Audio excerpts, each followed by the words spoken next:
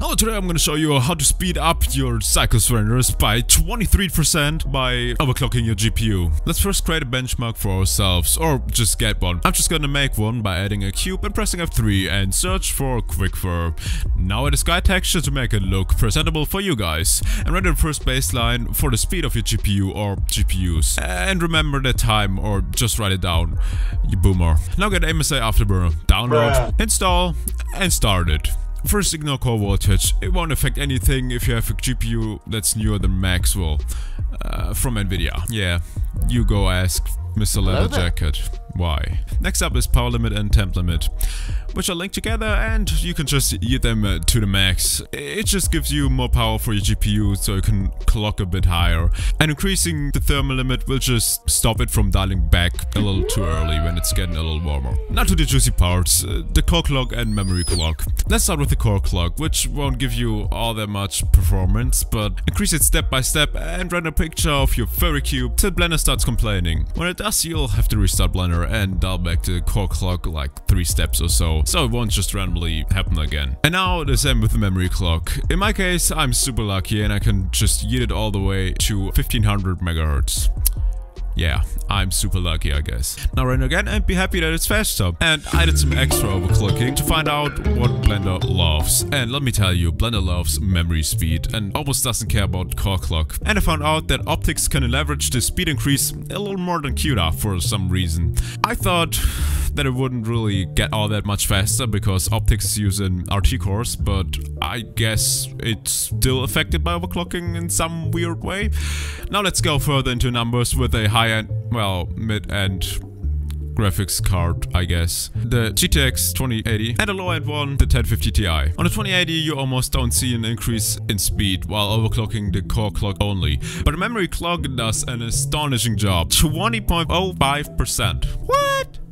That's a lot. But my guess is that the GPU just renders a bit faster than the memory can save all those rays. Which you can see when looking in the combined overclock with core and memory clock. It didn't just add 0.92% performance to the memory only test. It was 1.98% more than that. Now obviously you might not want to run an overclock that scrapes the limit of your GPU.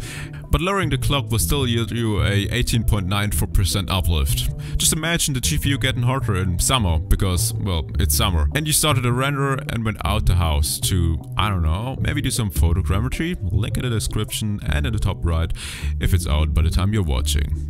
Talk about heat. If you have multiple GPUs in your system, they first might not be able to clock as high as other ones, and second might get hotter, like hotter, and might get more unstable either immediately or a couple months down the road. And don't forget, pushing any electronic will reduce its lifespan. You probably don't have to worry about it because you're definitely gonna upgrade your gear before anything bad can happen.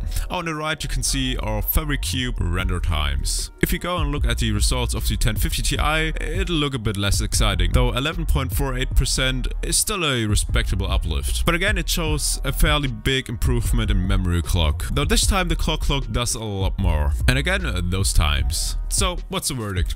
If you want to create a render server and buy 6 2080s, you'll have the performance of 7-ish, and maybe save money if you have the cooling and power supplies for it. If you want to know more about overclocking and how to do it safely, I will link a couple videos down in the description for you to check out, and they're gonna go way more in depth than I did. Susu.